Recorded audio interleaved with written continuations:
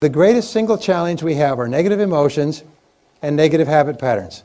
Positive habit patterns are joy, love, spontaneous humor, happiness, compassion, and so on. But negative emotions are the greatest enemy of all. We can only improve our lives to the degree to which we free ourselves from our negative emotions. And the good news is that no child is born with any negative emotions. All negative emotions are learned from infancy onward. And that's a good thing, because if it was not true, then we could not get rid of them. Because if it was part, like our eye color or our hair color or our height, we couldn't get rid of it. But it's not genetic, it's not fixed, it's learned, and it is therefore relearnable or unlearnable. You can, in other words, just reach in and short circuit the negative emotion circuits which we've learned. What we find is that it is impossible to have a negative emotion or a negative feeling of any kind unless you can justify it, unless you can explain why you are entitled to this negative emotion. Why what someone else has done or not done entitles you to this negative emotion. So if we stop justifying, in the Bible, which is a book on psychological and spiritual development, in the Bible, in the Sermon on the Mount, it says, "Judge not that you be not judged." You see, because if you judge, you become a hanging judge, you automatically condemn. If you judge and condemn, you justify and create negative emotions. The worst thing of all is it doesn't affect the other person, it affects you. So if we stop justifying, the negative emotion starts to die. The second part is identification. Identification is where you take things personally. And this is very common. We hear of something that happened, we take it personally, we become angry and upset of something that's happened to someone somewhere else. So if you don't justify and tell yourself you're entitled to this emotion, if you don't identify and take it personally, the emotion starts to die. The fruit starts to die. However, what's more important is the trunk of the tree.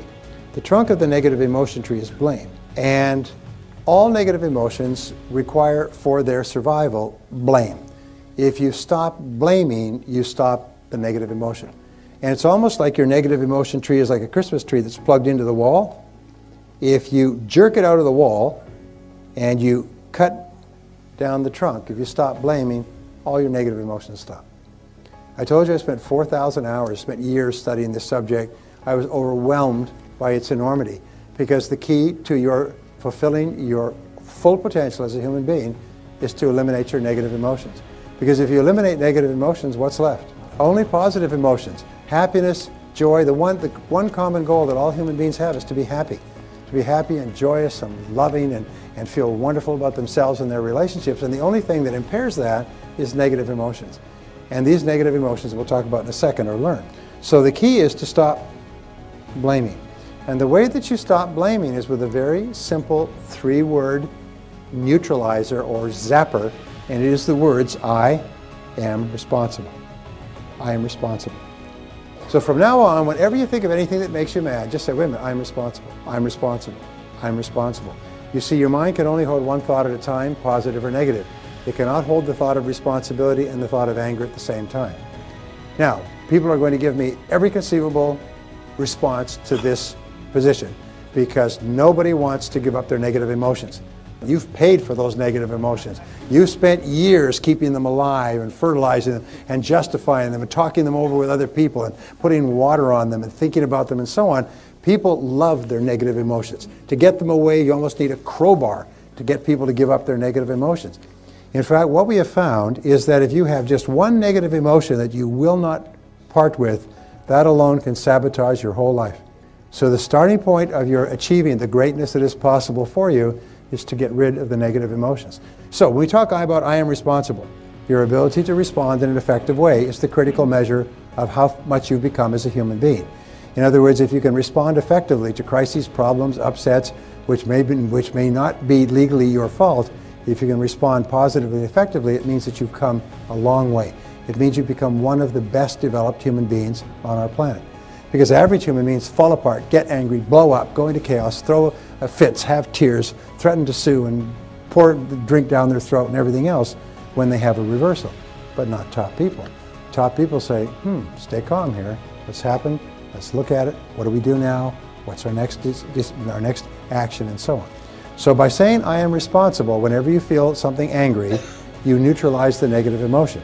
If you keep repeating the words, I am responsible, over and over again, pretty soon they become an automatic mantra. Something happens, you start to become angry, you instantly say, wait a minute, I'm responsible. one of the critical manifestations of negative emotions that deflates our self-confidence. And you notice this? All these fears hold back our self-confidence. Fears we can't, fears we have to, fears we have to please other people won't like us, we may lose our time or money.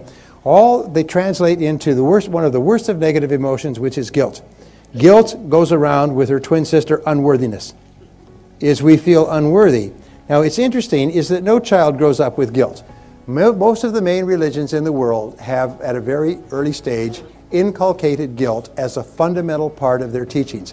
And they use it at a very early age because the easiest way to control people is with guilt. So there's two reasons why guilt is practiced deliberately. One is for control, and the other is for manipulation. And control and manipulation, why? It's because they work. If you can get your children to feel guilty at an early age, you can control them like on a fishing string for the rest of your life. And what you do it way, first of all, we use destructive criticism. Destructive criticism breaks people down emotionally. And if you criticize them a lot when they're young, they'll feel broken down, their self-confidence is down, their self-esteem is down, and then you use guilt to manipulate them. And the way that you deal with guilt is when anybody ever tries to use guilt on you, you say, excuse me, are you trying to make me feel guilty? And they'll say, oh, no, because nobody will admit it. At least not the first few times. You say, that's great, because it doesn't work on me. Guilt doesn't work on me. Oh, good. And then they'll try it again, mother. And you say, excuse me, are you trying to make me feel guilty again? No. And finally, she'll say, yes, I am. You say, well, it's not going to work. It worked in the past, it doesn't work now. Is always say when a person says anything, are you trying to make me feel guilty? That immediately stops the game. The game only works if it's underground. As soon as you bring it up and put it on the table, the game stops. And you don't allow people to make you feel guilty. Because guilt is totally destructive. It destroys your soul. It undermines your self-confidence. So the way that we get rid of guilt, and we'll talk about this in a couple of seconds, the final principle I have to teach you is the most important principle in self-confidence, the most important principle in personal development, and it's based around another law, and it's the law of forgiveness. Now, the law of forgiveness says that you are a healthy person to the degree to which you can freely forgive and forget offenses against you. To the degree to which you cannot, you move down the human totem pole and you become a less and less person. A person who can forgive nothing is a person who's totally destroyed psychologically and emotionally. So how do you deal with forgiveness? Number one, forgive your parents. You do not become an adult until you have forgiven your parents 100% for every mistake they ever made. Remember, it's never too late to have a happy childhood, so just go back and forgive your parents. If they're no longer with you, forgive them and let them go. So the second thing, forgive any relationship that you ever had that didn't work out. Now this is hard because it's so personal and it's so painful. But if you can forgive your parents, it's a real good warm-up. Most people are still mad at their parents in their 50s. If you then forgive every previous relationship, you accept that you were at least partially responsible for getting into the relationship. You were definitely responsible for staying in the relationship. You just say, I am responsible, I am responsible, I am responsible. I bless them and let them go. And just let it go. Because in letting them go, you set yourself free. By not letting them go, you're keeping yourself in prison, in an emotional prison. The third thing that you can do is forgive everybody else. Forgive everyone else in your life that has ever hurt you in any way. Every past childhood slight, every sibling, every person in your family, every person you ever worked for, every lousy boss or person who cheated you, lied to you, robbed you, and everything else, and so on. I mean, just let it go. Just let it go. Remember, it's a selfish act. You're doing it for yourself. And finally, number 4, this is really critical, forgive yourself. Now, I have it on good authority. I've done some research on you before you came here. And I find that every single person here has done some wicked, senseless, brainless, foolish, cruel, idiotic, stupid things in their life. Is that true? Say yes. Okay. Let it go. And please understand this, the person who did those things no longer lives, no longer exists. The person you were in the past is a different person than you are today. The person you are today wouldn't do those things because you now have wisdom, you have hindsight, you have intelligence, you understand consequences. So the person you are today is a different person from the person you were back then. So don't keep beating yourself up because that other person, another person, did something that today you disapprove of. All right? Just let yourself go. Let yourself off the hook.